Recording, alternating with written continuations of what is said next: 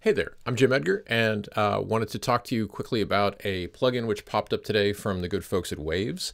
It is called the Clarity VX. It's part of kind of two different options that they made available today. One of them is a more expensive professional option, which is about $250 on sale.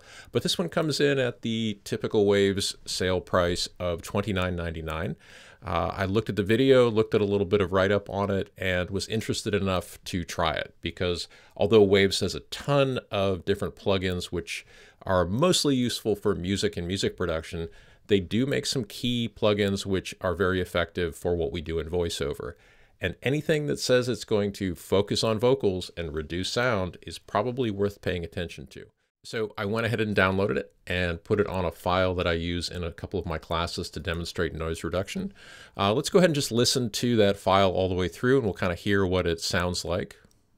Scissors cut paper, paper covers rock, rock crushes lizard, lizard poisons Spock, Spock smashes scissors, scissors decapitate lizard, lizard eats paper, paper disproves Spock, Spock vaporizes rock, and as it always has, rock crushes scissors. I think we can agree there's a bit of a noise floor there.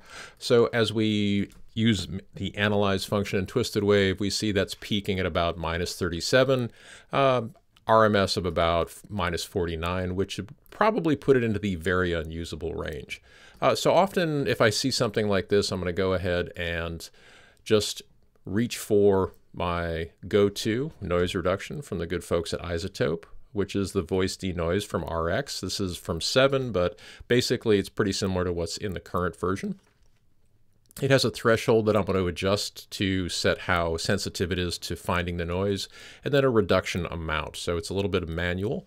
I'm going to go ahead and play through that. Scissors cut paper, paper covers rock, rock crushes lizard, lizard poisons Spock, Spock smashes scissors, scissors decapitate lizard, lizard eats paper, paper disproves Spock, Spock vaporizes rock, and as it always has, rock crushes scissors.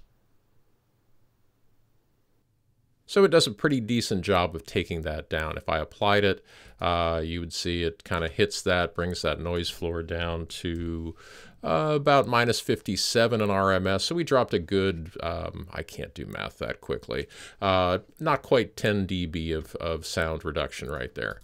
And so if we undo that, bring up our new plugin from Waves, and they have two versions that you get, the mono and the stereo. Of course, since we're working for VoiceOver, we're going to be working in mono.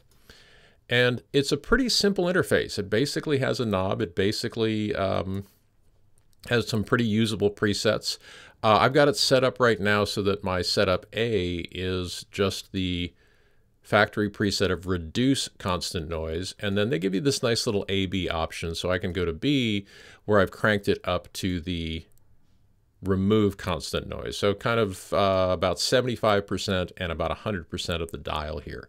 Now, they are touting this as having a neural network approach, which is basically an algorithm that they say has a little bit of an AI aspect to it. So it should be figuring things out possibly a little more appropriately. So let's go ahead and go back to the lighter setting. We've got the cursor at the beginning of this, and let's just listen to hear what goes on when we listen through this plugin. Scissors cut paper, paper covers rock, rock crushes lizard, lizard poisons Spock, Spock smashes scissors, scissors decapitate lizard, lizard eats paper, paper disproves Spock, Spock vaporizes rock, and as it always has, rock crushes scissors. I find that pretty impressive. So if I apply that, cranks through there pretty quickly, squeezes out a lot of noise back in this tail section.